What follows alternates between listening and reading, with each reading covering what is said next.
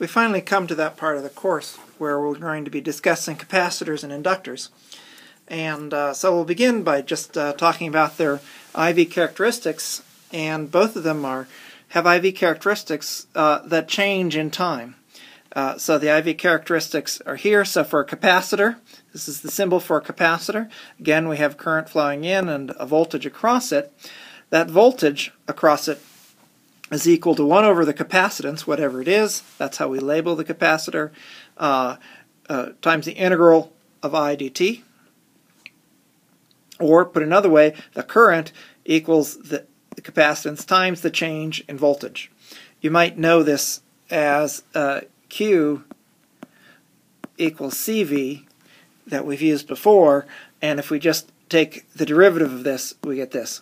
So the current through a capacitor is equal to the rate of change of voltage across it, and the voltage across the capacitor is equal to the charge, the buildup of the current, so the integral of the current divided by the capacitance.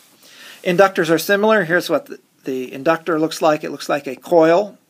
Again, there's a current going in and a voltage drop across it. In this case, the voltage is the derivative of the current. So when the current is changing, we get a voltage. And the current is then proportional to the inductance times the integral of the voltage change. So the integrals and derivatives change places in the inductor versus the capacitor. So we measure capacitance in farads, and that's 1 coulomb per 1 volt. We get that from this definition. Inductance is measured in henries, and that's 1 volt per amp per second. That comes from this definition. And so in both cases, capacitors and inductors store energy in their electric field for the capacitor and the magnetic field for the inductor. And we can calculate this by just integrating power over time. We haven't talked much about power yet, but power, as I hope you know, is the current instantaneously. It's the current times the voltage. And so if we integrate that, we'll get the total energy integrated over time. So power is energy per time. And so if we integrate power with respect to time, we'll get some energy. Energy density is actually what we'll get here. And so in a capacitor, we just integrate this equation, and we have I and V, and we're just going to write I in terms of dV, and that's how we get this. So, and we'll see that here we have V dV. So when we integrate, we're going to get 1/2 V squared.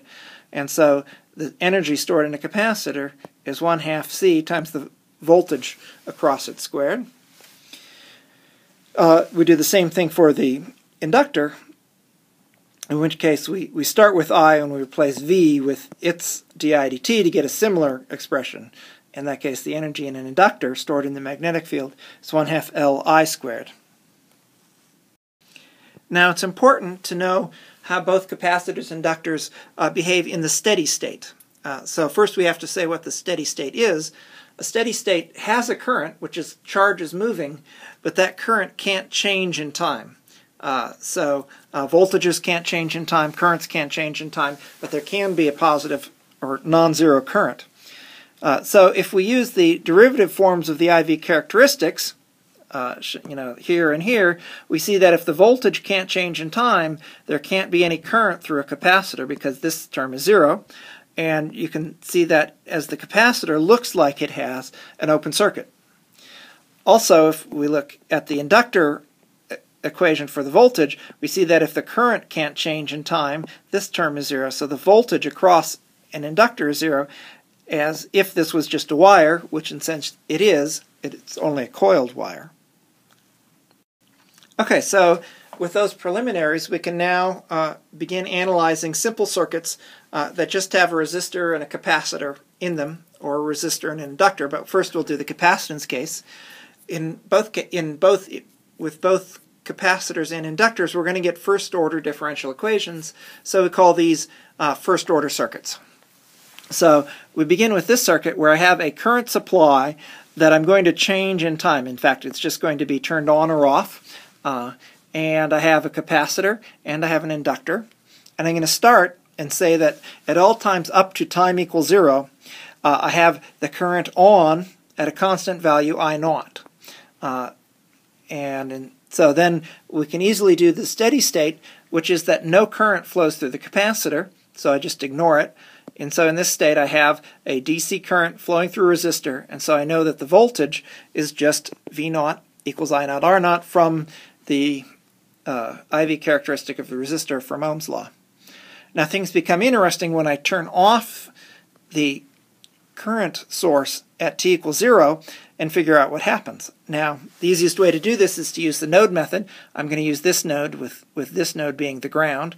Since IT is off, I leave it as an open circuit, which means it's not there, so I only have this loop, in which case IC has to equal IR, or if I give them different signs, their sum equals 0 since they're both pointing out as I've drawn them.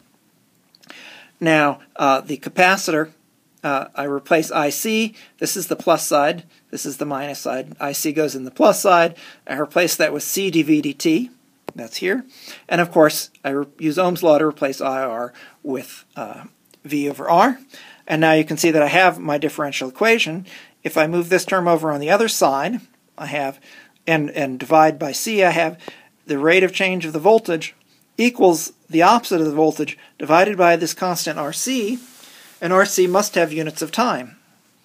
And so it's easy to integrate this. A derivative equaling itself times a constant is an exponential. And so I have some arbitrary amplitude, and then I have an exponential decay. It's an exponential decay because of the minus sign, and the minus sign just comes from the node method and the definition of what way the currents are going.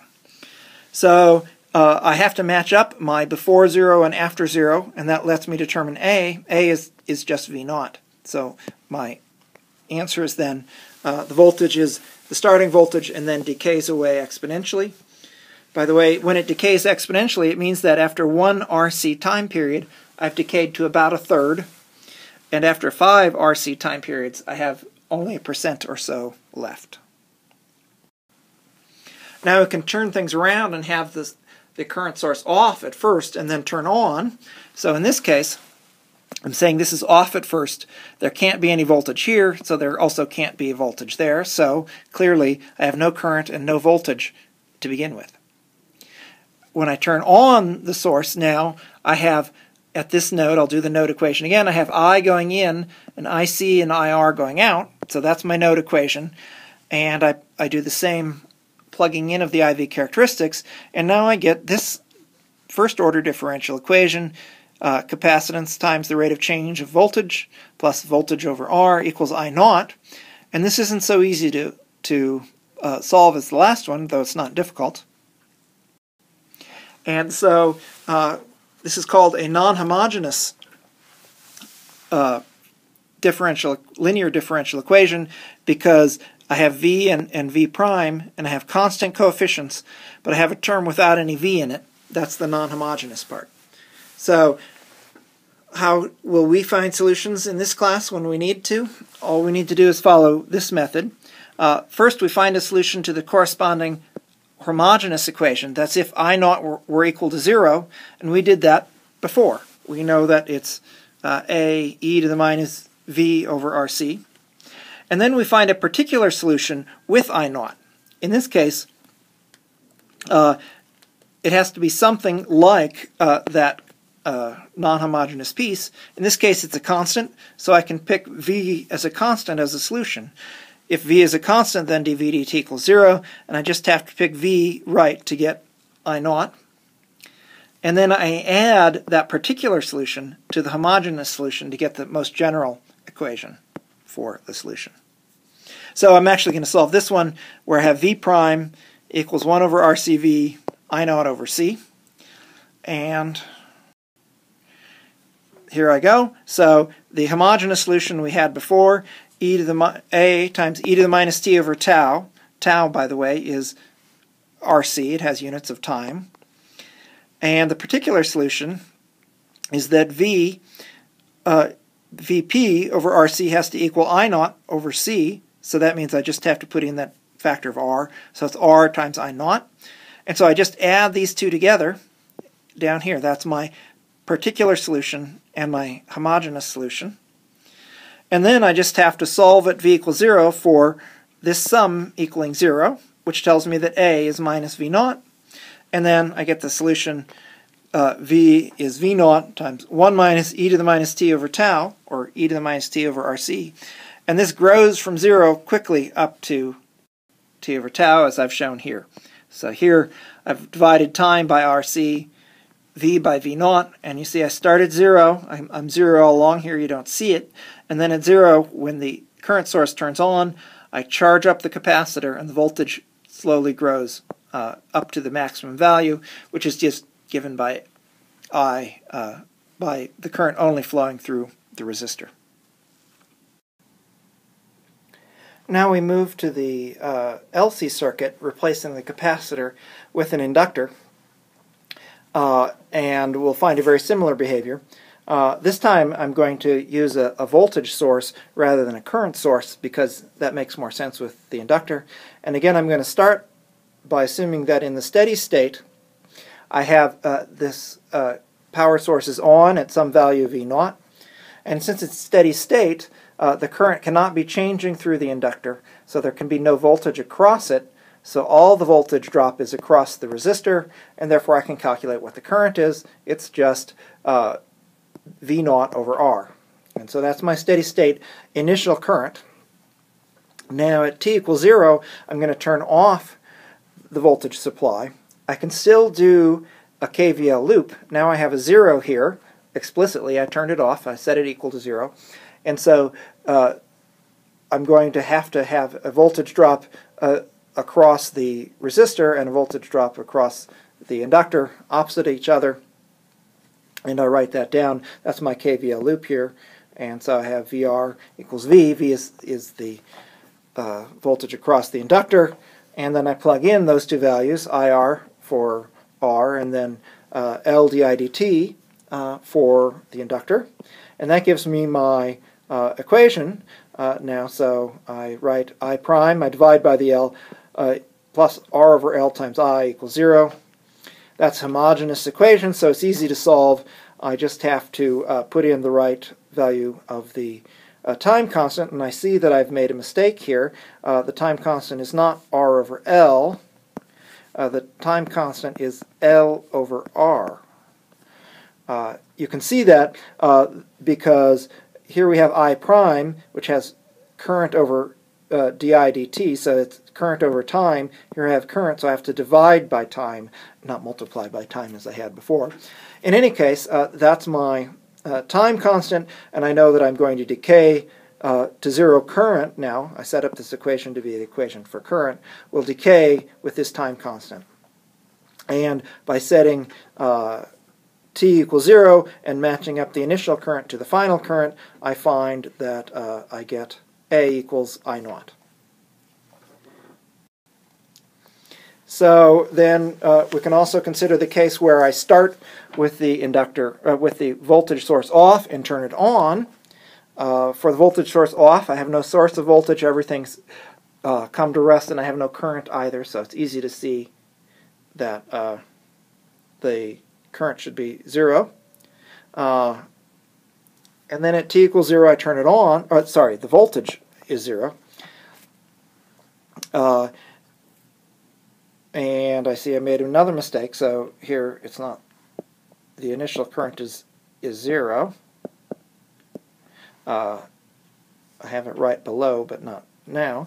So now when I turn it on, I write down my equation again. I have a voltage increase here, V naught. I lose as I go through R by VR. I lose as the current goes through the inductor by V. I plug in those values, and now I have nearly the same equation as I had before, but it's no longer homogeneous. I just have to pick a particular solution, which is going to be I equals V naught over R. When I plug that in here for the solution, the R's will cancel, the L will come in, and I'll get V naught over L as I expected. So then when I write down the full equation, my particular solution, my homogeneous solution, and then I pick the value for A by knowing that the voltage at the beginning equals 0, So A has to equal minus IL. And so I get the characteristic rising exponentially to an asymptotic value, like so. I didn't write tau here, so there's no mistake. But again, tau, in this case, is L over R.